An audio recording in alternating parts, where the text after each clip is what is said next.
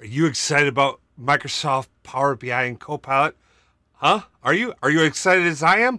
Oh, ho, ho, ho. Well, I got it. We got it working. We can't wait to get into it. We're going to go deep into Power BI and Microsoft Copilot first look. It's going to be incredible.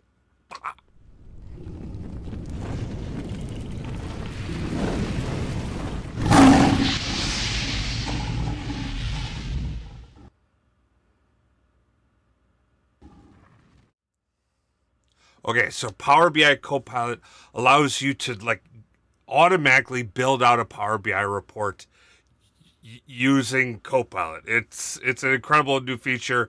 It does require you to either have a premium capacity, a P1 or higher, or an F64 or higher capacity. Okay, so just for awareness sake, that's something you need to have. All right, let's head over to my desktop and let's look. All right, here I'm in Power BI.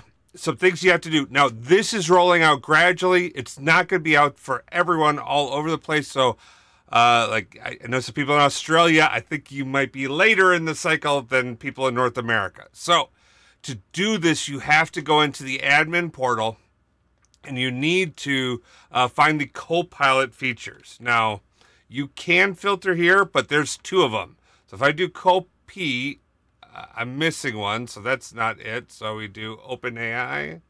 Open. There we go. OpenAI. We'll find these are the two items. Both of these have to be enabled for this to work. Okay. So users can use Copilot, preview Copilot, other features powered by Azure OpenAI. There is some learn more things that you can do around how this works. How you can, oh my gosh, look, you can use it in data science, data engineering, data factory, Copilot for Power BI, all this cool stuff, okay? Now, it is, if it's not available in your region, it's not going to work for you, okay? So, we're going to give this a shout out. Now, this applies to everyone inside of your organization. It's not individuals, it's not users.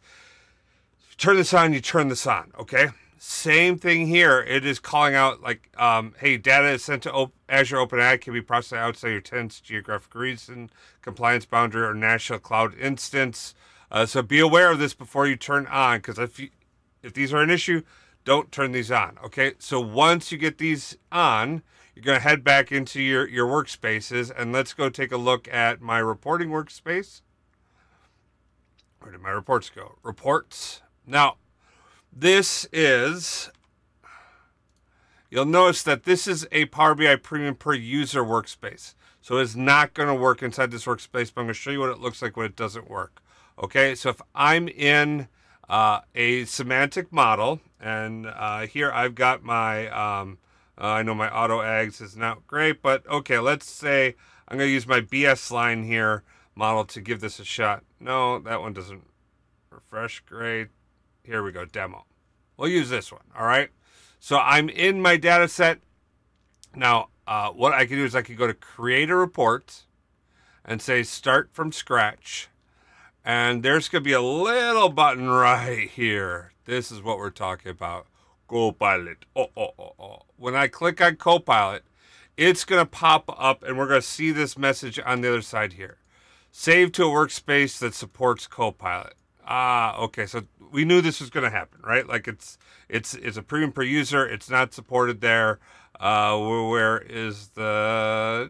Didn't say. Oh, here it is. Right. The workspace has to be running on an F64 premium capacity for you to access Copilot for the Power BI service. Okay, so really easy. Now, luckily I have my data sets workspace is a Power BI premium capacity content, right? So you can see that right here, right? So it's right here, so I could test this out. And if you want to verify that it's in a premium capacity, all you do is go to workspace settings right here.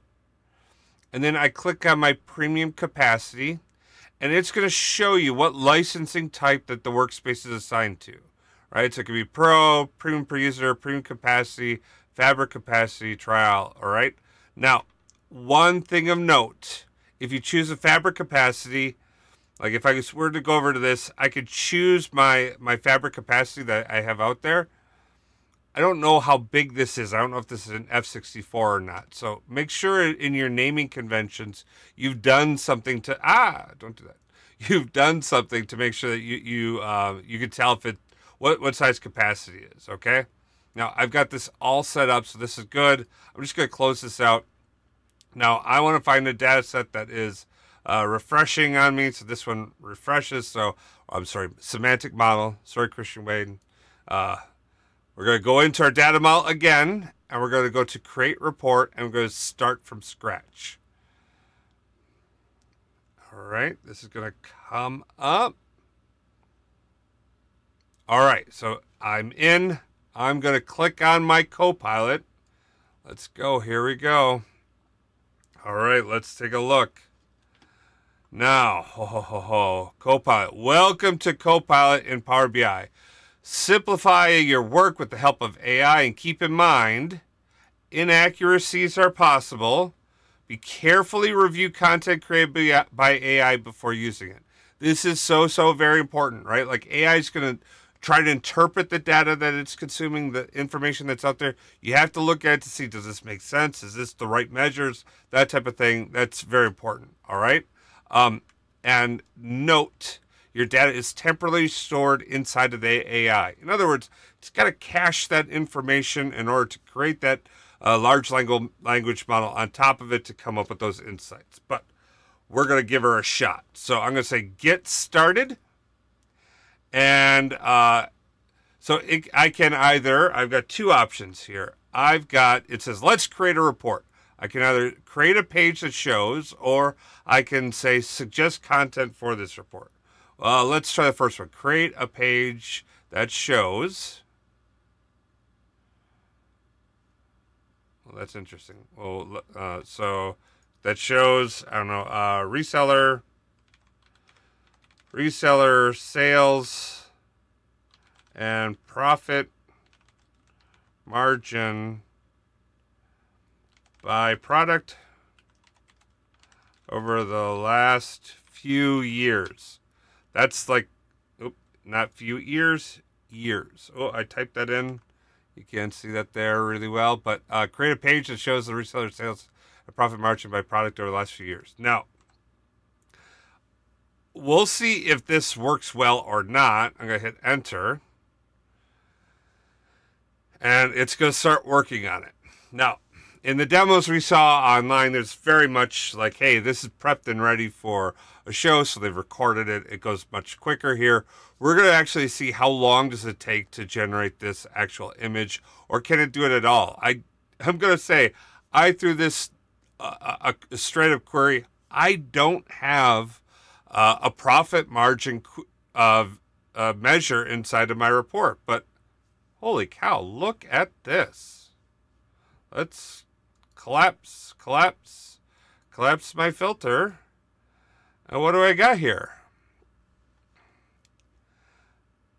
Holy cow, I've got my reseller sales amount, total product costs. Well, that doesn't make sense, but okay. Sales unit per price. I've got it all broken out here.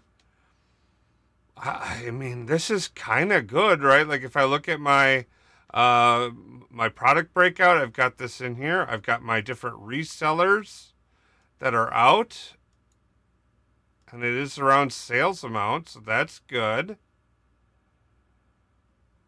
Broken out by the different types of products that we sell. I mean, like, this is not bad. Look at this. I've even got like nice little categories in here, so I can hone in on bikes. I can hone in on clothing. What is this? Oh, this is my year. Interesting. Oh, I wonder. No label there, but interesting how they put it together. I mean, what do you guys think? I mean, like, I think it's relatively serviceable. I think this seems like a pretty good data set that I've got. And this is no like chump data set. I mean, if we look at this, it's got many different, I've got many tables in here, multiple fact tables. Straight up, this works. I mean, I think this is like an extension upon like that auto-generate report, but I think this is fairly good.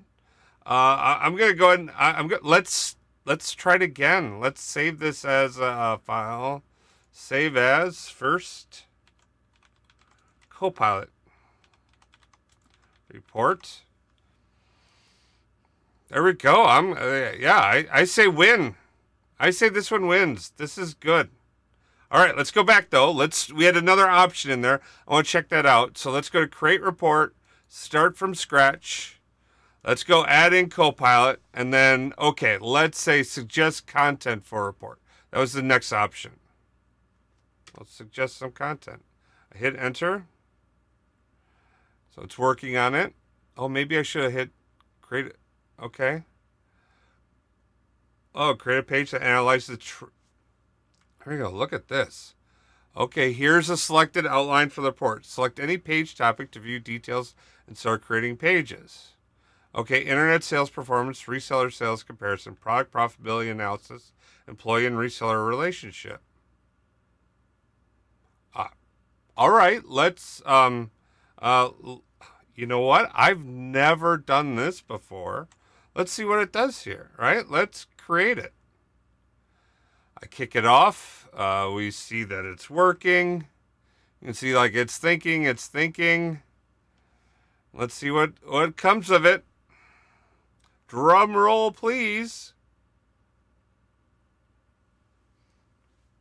Boom. I mean, now, if you remember, it did take a minute or two to like come. Oh. All right. Well, let's take a look. What does this mean? Is this telling us something? This is our, and you know what? It's our employee and reseller relationships. So interesting, the tab there.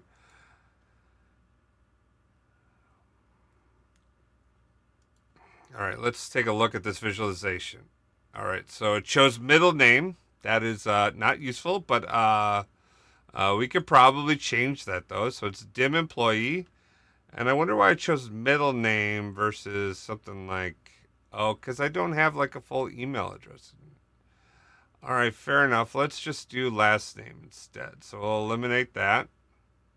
Is that any good? I mean, it shows them broken out by sales. Okay, maybe. Middle name again, so that's kind of not, it seems like it liked the middle name. It like honed in on that. That's not particularly useful, but I could easily swap in the appropriate, value. And I mean, I mean reseller and then no discount. Interesting. I don't know. Oh, and category name. All right, sales territory group. North America, NA, Europe. Little better. I mean, it's not necessarily fabulous, but it's not necessarily bad either. But it looks like, and let's see if I could do this. So I did the employee reseller relationship, but that means I could probably go over to the product profitability analysis, click on create. Is it going to create another report page for me?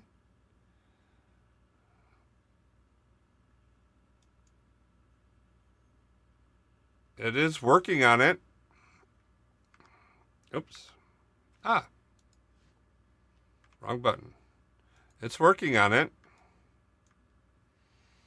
That's cool. Oh, look at that. All right, so what do we got here? Product category profitability. So we've got our reseller sales amount due. Let me hone in a little closer so you can see and join with me. Sales amount by product subcategory. Okay, that's interesting. Broken out. What the heck is this one? That doesn't make a lot of sense. Product subcategory. Y-axis is standard cost.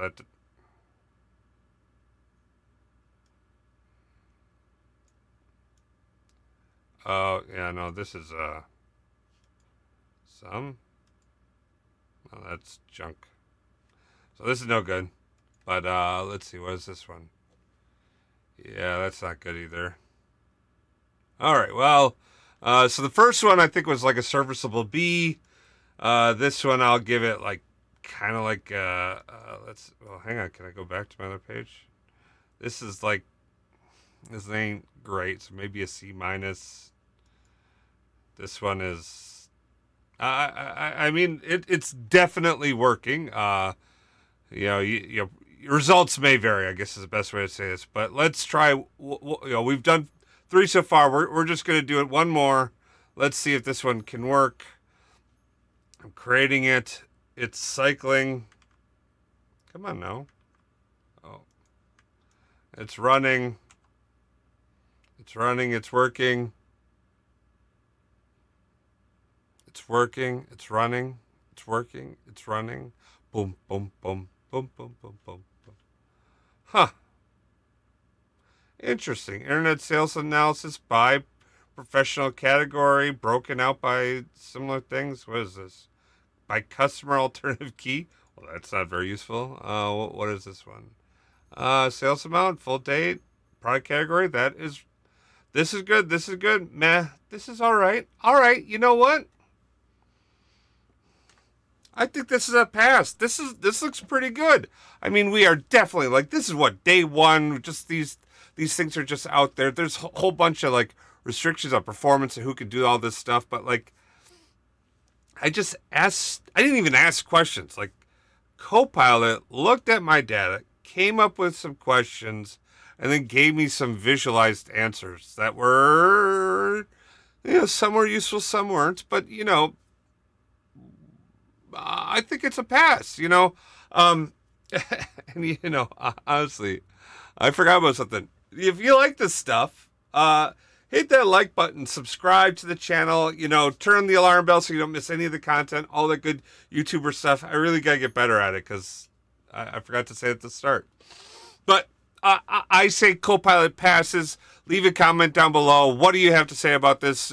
Are we at an end state? No, we're not at an end state. But like day one, this revolutionary new tech is out. It like straight up worked. There was no cuts. There are no edits inside of this video, so I don't even know how long it is right now, but we're going to go straight with this out there, so apologies ahead of time if this is super long, but I think it's worth seeing it. I think we're seeing it actually work and perform and function. If you have questions, leave them down below. You guys have a great day. Peace. Baker Tilly Digital combines strategic industry insight and advanced technical expertise to uncover and solve your digital transformation challenges. If you're interested in learning more, check out our website at bakertilly.com/digital.